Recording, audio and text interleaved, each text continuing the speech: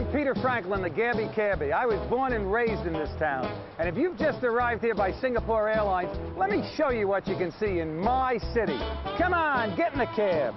What we're going to do now is we're going to go over and get a bagel with a coffee, because that's what New Yorkers do. We eat all the time. At any given moment, there's about 8,000 guys and girls selling food on the streets of New York. There's so much about New York that I love the most. But I think Washington Square Park is nice because you have the mimes and the jugglers, and it's really great free theater.